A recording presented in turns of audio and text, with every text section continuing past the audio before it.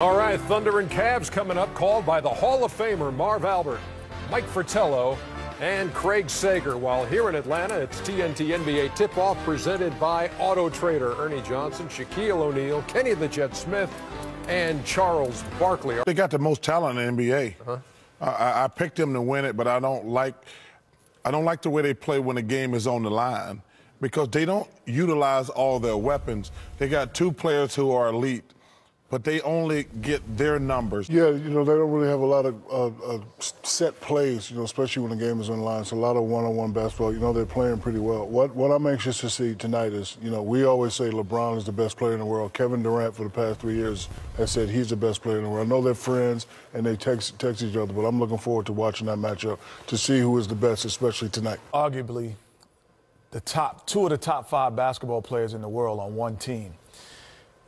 When they get the ball as great players as Charles probably did and Shaq did as well, every time they feel they have the advantage.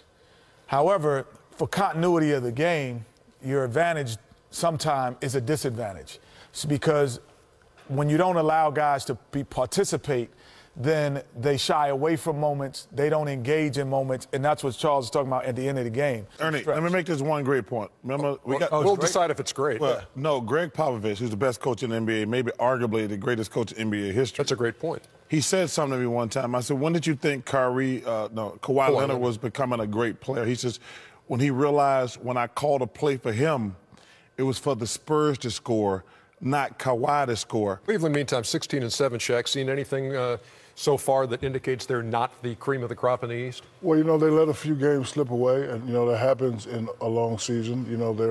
They're first in the division. Hoping that Kyrie might play tonight, and the word was earlier this week that he would make his debut for the season tonight, but then he said no, that's not true, so he won't be in there. Mo Williams also not going to be back. Wow. Not going to be in there for Cleveland, so Russell Westbrook licking his chops going into this one. Well, he always licks his chop. He don't care who's there in front of him. That's true. I think the one thing about Cleveland, last year when they had everyone there, they were really good, but they weren't great.